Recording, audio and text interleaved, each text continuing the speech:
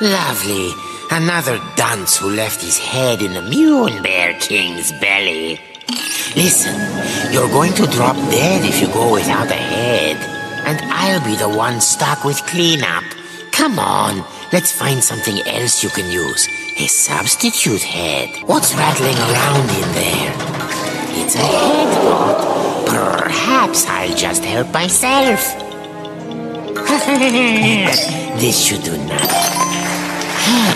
You're all set. Remember those head pots. They may be weird, but they flap around with lots of useful heads.